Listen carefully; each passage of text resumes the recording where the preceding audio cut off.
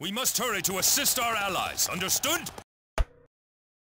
Looks like we're gonna check into this article from Tech Radar to know what have we learned from Fable 4. So let's begin. So far, we only know a few things. It's coming out in 2025. It's the 4th installment, Xbox exclusive, Playground Games. Now, for gameplay, while we yet to receive any concrete details on the Fable character's mechanic, there are some glimpses of what we might be able to expect this latest trailer. Swords combat are shown, with the warrior depicted in battle with a bandit before performing some sort of finishing move, throwing them on the ground. Another shot of gameplay showed the main character throwing firebomb at a group of enemies, suggesting that these sort of items might be making a return. Unfortunately, this is all we've seen so far, alongside some in-engine cinematics. According to Aaron Greenberg, the general manager of Xbox Games Marketing at Microsoft, did manage to make clear that after the reveal, it is obviously going to be a role-playing game. Though this gives us a little go on in terms of specific, it confirms Fable 4 take place and emphasize on storytelling, character customization, player agency, much like its predecessor. We don't know anything yet about Fable 4 main character, but there are a few details we can glean from the teaser we've seen so far. Firstly, it seems the main character be a hero of some kind, could potential spell connection to the Guild of Heroes, powerful organization of do-gooders who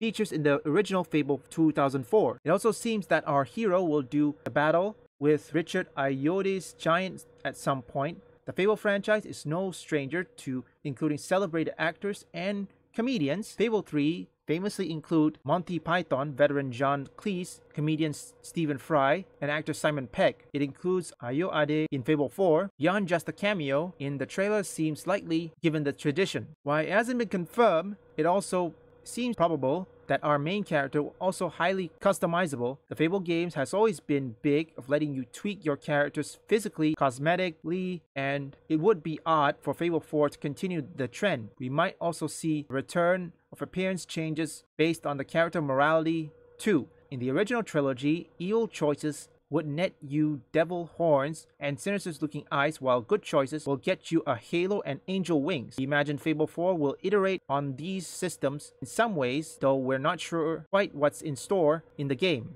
Okay, that is the one thing we need to know. Customization. Where do we heard from that? Ah yes, Dragon Age Veilguard. If you see the Dragon Age Veilguard customization, the breast size, when it goes to 100%, it didn't go far. Butt size, where many female gamers are making fun of it, including Savvy, they are complaining why the butt size is too short. If I had to make a guess, they're probably going to include surgery scars as well. We haven't heard anything from them, so they're probably going to implement that, which, given it's Microsoft, they're probably going to virtue signaling to the trans or the pride people. Now, player choice, which hopefully it will be similar to Baldur's Gate 3. If not, it's gonna be like Dragon Age Veilguard, where the player choice, I'm certain some of you who have played Dragon Age Veilguard, which I know you do, you probably think that it's not the same with either Baldur's Gate 3 or Dragon Age Origin or Inquisition. But I don't think, or perhaps, I'm not certain if many of them who make Fable are aware of the election results, considering the fact where they come from. So I'm certain that if they were aware, they probably think the same thing, they brush it off. Remember, this is Microsoft. They probably have heard about it, and I don't think they're going to be happy or perhaps be accepted the results. And it's going to be a world of hurt for them. And I don't know if this game will be delayed. Based on this, regardless if they delayed it, and they're going to do what many of these bogies will do. They will release it either in a buggy state. They will put the message first, and then gameplay and story second. Then again, we don't buy them. And they will say, if you don't like this game, don't like the politics of it, don't buy it. Problem solved. And gamers do just that. And then they will blame people why this game failed. You performed your task admirably. While you have undoubtedly incurred numerous obligations and forged many friendships within the enemy camp, remember that they are still the enemy. The strength of this fan that I wield lies within the strategies of its user. Well, would you like to give it a try?